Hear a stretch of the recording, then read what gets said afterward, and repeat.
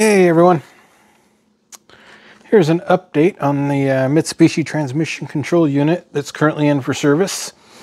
I removed the original capacitors and discovered there was some signs of leakage. Grab a capacitor real quick here. I don't know if you'll be able to see that. You zoom in.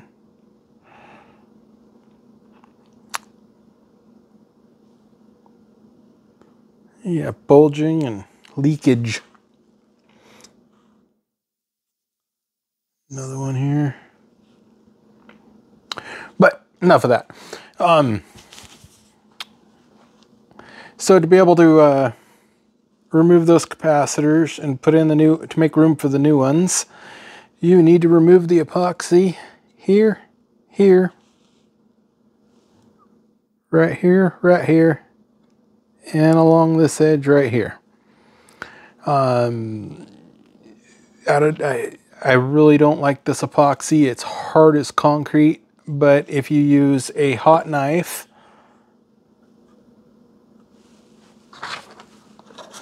and an X-Acto, you can slowly chip away at it. Just be very, very careful.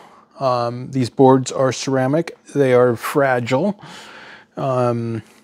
I do have something on the bench that I'll be completing this afternoon, so then I will be setting up the hot plate to be able to get this board heated up enough to be able for the solder to flow, because it has a really good thermal mass there, being ceramic and on a aluminum plate. So I will come back when this is finished and show you the end result here.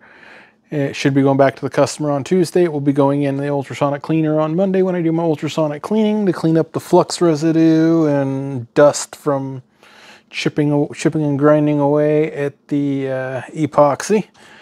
To protect my sanity, I've been limiting my microscope time to 3 hours per day the last few months.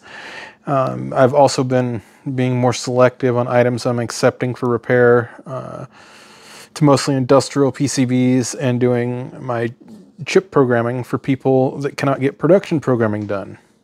I will do these TCUs, but they must be sealed units and they're done in the order that they're received. Sometimes I'll offer a rush or a next on bench service, but not always. It depends on my workload.